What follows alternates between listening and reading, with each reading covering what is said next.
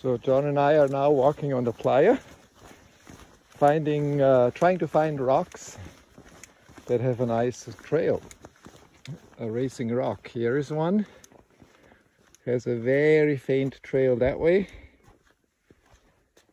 Let's keep going looking.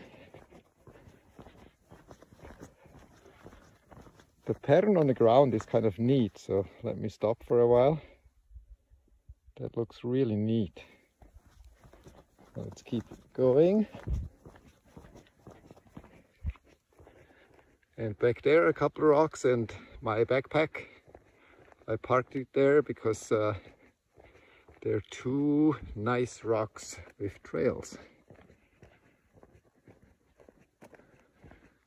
So the trails form when the playa here is very high, is higher elevation. It's getting very cold, so when there's water, covered with water, then the playa freezes. Look here, there's a trail. If I go back, and here is another trail. The black thing to the right is my backpack, so ignore that. But this guy here is a beauty. And you see here the trail in the back. And composition wise, see here the trail of the other one.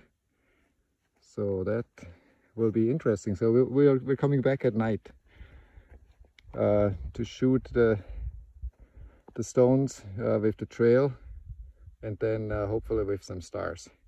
In winter there is maybe a couple inches of water. It freezes. The stones are basically enclosed in ice, but the ice is only maybe an inch thick, or like kind of thin. So then the water underneath is very muddy, but it's not icy. So just the top surface is icy. So then the rocks are enclosed in this ice, and up here it can get very windy. So last time we came up here it was so windy we couldn't put up a tent. So when it is so windy, the big ice surface moves as a whole, and since the rocks are caught in the ice, enclosed in the ice, the rocks have nowhere to go. They just have to move with the ice, and that's why you see those trails. And sometimes you see that trails are not straight. Also here you will see it makes a slight turn. And other rocks you can see a zigzag.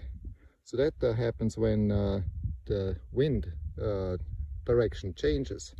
So then the big ice sheet gets pushed into another direction. So that's kind of really interesting phenomenon how those trails happen.